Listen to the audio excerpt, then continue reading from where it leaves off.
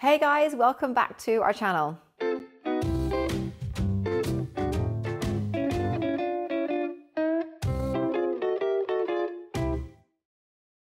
So today I have the absolute pleasure of introducing you to a young man who reached out to me after a video. I think if you remember, I posted a video last year asking if there were any autistic adults who wanted to reach out and talk to me and would be willing to share their experience of what it's like to be an autistic adult, getting a job, etc.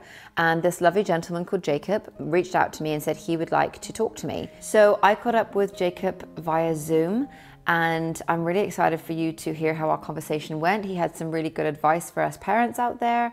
And yeah, hope you enjoy our interview. Hi. Hi, nice to meet you. Nice to meet you too. So can you tell us a little bit about yourself? Yes. My name is Jacob. I'm 28 years old and I live in the United States. So I was diagnosed when I was 4.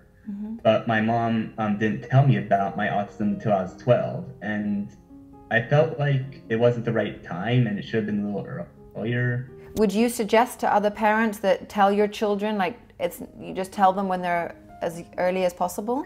Probably tell them when they're old enough to understand, which could be like 6, 7, or 8. Yeah, no, that's really good advice. I mean, Dylan is so proud to be autistic. He always says, I feel sorry for people who aren't autistic, Mom. That's funny, you know, I mean, it's like a superpower. It is. I was kind of afraid to talk about my autism because, especially in middle school and high school, because I felt like, oh, kids are gonna make fun of me. And it's not like they aren't already making fun of me. Yeah.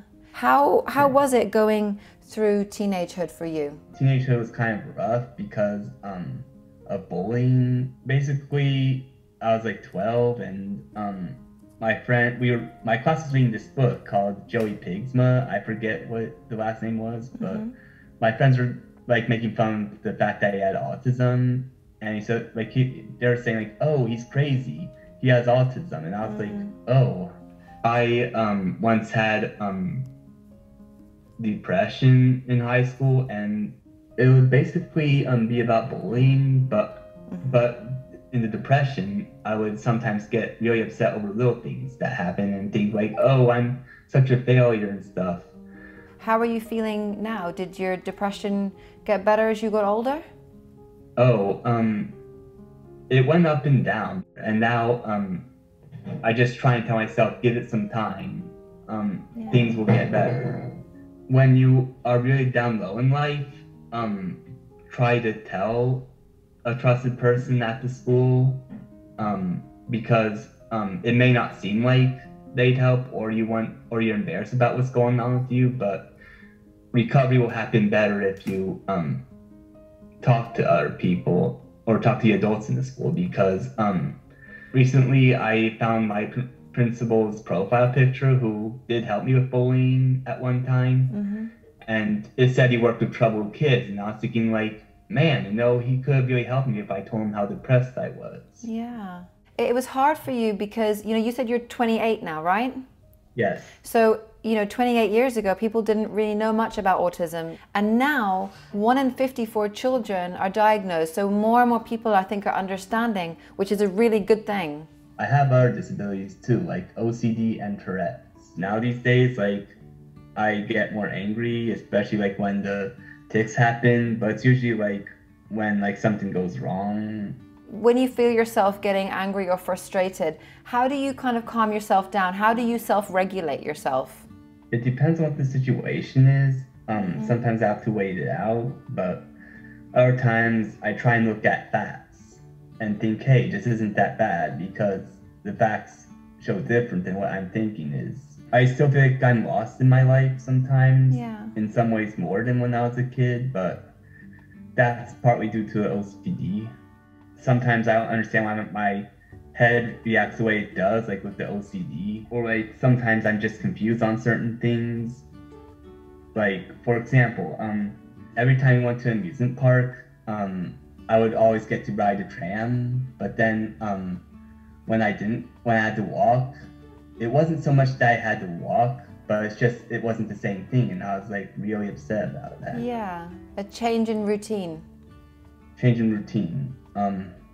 But sometimes it also has to do with age, where like I just think in the past of what happened, I think, oh, I can still do that, and then my parents are like, oh, you shouldn't really do that because you're this age now, and I'm like, well, how am I supposed to know that? Yeah. Would you like to get married one day and have children? I don't know about having children, but I really don't know yet. Yeah. I also want to mention that like when I was growing up, I thought I was straight, but then I found that I was bi. Okay. Still trying to figure out what's going on. Yeah, I think, do you know what? I think a lot of people are still trying to figure out who they are, and you know, you can be attracted to the person, not just the gender, right? Yes. My very first crush was when I was 4 years old, or 5 years old.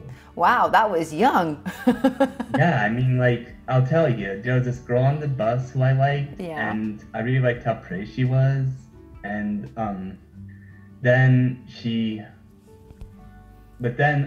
one day I found out she was moving, and I was crying. Oh, that's a sad story. Do you have any happier Yeah. stories? There was this girl I liked in first grade, and she was pretty. I really liked her ponytail, and I sometimes imagined her in class flying because she had magical earrings, I imagined. It was pretty funny. But this is the best part. One day she gave me something. Okay. I guess it was for a class project, and she gave it to me, and I didn't say anything to her because I was shy. And then my aide was there, and she asked me, why don't you say thank you to her? And I said, oh, I'm really sorry. Oh. I wish I said that I had feelings for her or something like that. However, I describe myself. Yeah. Do you find it difficult to talk to your crushes? Do you find it difficult to say something to people? Sometimes. Yeah. It depends. What was it hard for you when you started getting facial hair? Like, how did you feel when your body changed? Oh, right. I'll tell you about that. I just went along with it. Like, I mean, the first time I heard about body hair, like I was 11 and I grew hair down there, if you know what I mean. Yeah. And I didn't know I wasn't supposed to talk about with my mom's friends. One day I just like mentioned to her like, oh, I'm growing hair out there, and my mom said like, shh, you're not supposed to talk about that. Okay. So like I wasn't really freaked out about it. I thought, interesting. But then with the with the mustache, on my 13th birthday party, I saw that that one of my friends was growing a mustache, and I just was like, hey, you're growing a mustache, that's kind of funny. And my mom said like, oh, well, you have a mustache too. I was like, really? And it was a small one, like a very small one. And yeah. So do you have a job? Yes, I have a job. I work at retail. Oh, amazing. What kind of retail do you do? I do readings, and it's 4 hours long each day, and I want to say I like it, but sometimes I get bored. Yeah, I know. How did you get your job? So that's a good question. I got it because the last job I had, it closed down, and so I was having problems finding a job. Yeah. But then I came across this organization, and I'm going to shout you all out, Best Buddies. Best Buddies was this organization that helped people get jobs who have developmental disabilities. They linked me up with TJ Maxx, which is part of the partnership, but I felt like it was a good enough change because like the last job I had, I was working at this place called Playland Not at the Beach, which was a game place. So how long have you been at your job for now? 2 years. 2 years? Yes. That's amazing. Do you have nice people that you work with? Yes, I have very nice coworkers. I mean, I've seen a few drama here and there, but like it's nothing to be concerned about. Do they understand about you being autistic? I haven't really told them, but I told my bosses. because Best Buddies was with me when they interviewed me. For parents like us, you know, we can only try and help our children, but we can't be inside their minds. So what is the one piece of advice you would give us as parents to help our children? Like I say, if he's very much into routines, like I am sometimes, I say it's best to teach him things that will translate well into adulthood. So I suppose explaining things can change? Yes. If he did have certain interests, to let him be interested in it, despite what some people may say. And also, if he gets too addicted to video games, try to calmly tell him to get off. Okay. Okay. And not make it seem like he's like a super addict or anything. Okay, so it's important to limit, you think it's important to limit the video games? Well, in some cases, like if he plays like 4 or 5 hours and he's on the screen all day, that to me is kind of sickening to me, because like I've gotten like my head's been like, I get certain feelings in my head, and like I'm like, dang, I played a lot today. Yeah. Is it hard for you to transition out of, because Dylan, if he's in a game, it's very difficult for me to take him off it. Oh, it depends. Like if his game saves, let him save but give him like 10 minutes. Yeah. Okay. I want to say it took a while to really be this articulate, because like I said, when I was a kid, I was really nervous about my autism, telling to other people. But then as I grew up, I just realized like, hey, some of it was autism, and so I advocate for it now. That is amazing. So I try and empower Dylan to be like, you know, if anyone says anything to you negative about being on the spectrum, I always tell him to say that, you know, Steve Jobs, who created the iPhone, and they say Albert Einstein, you know, all the great minds were on the spectrum somewhere. Like, it's a little bit of a double-edged sword, because like, yes, it's good that people who are autistic can be successful, but the people who are negative about autism, well, like they have enough, like they don't respect you enough to really treat you like the way you need to be treated, but they have enough respect to be like, oh, that person was autistic and succeeded, why can't you succeed? Okay, that's like, interesting. You know, negative stuff like that. But I want to say that on Facebook, whenever I've seen a person who's struggled and made it, I always ask them, would you look down people who struggled and didn't make it? And the answer is usually no. And I don't get that data, so that way I can like say, you know, whereas if you didn't succeed as much as everyone else did, the highest people would only encourage you. They wouldn't ever they would never say, oh, well, you have to be like me, or... Yeah. Wow, that is such good advice. Jacob, thank you so much.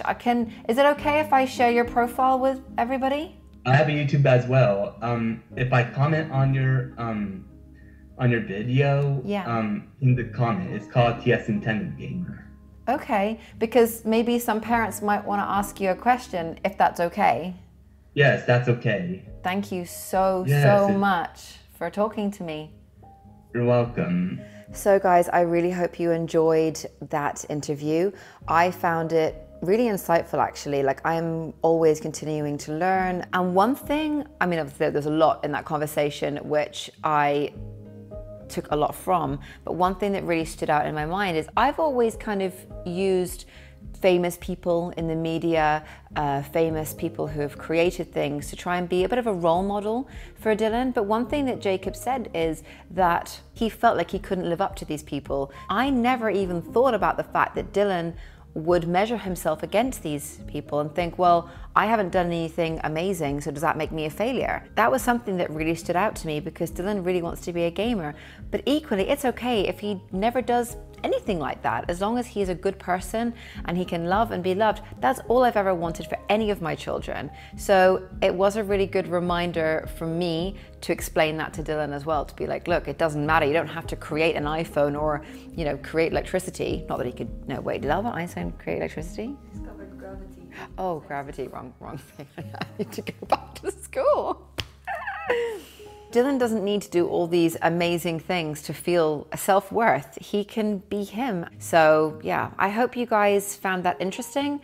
If you have any comments or you want to ask Jacob any questions, he said please comment below and he will respond to them. So again, Jacob, thank you so much for taking part in our interview, and you guys, thanks for watching at home, and I'll see you next week.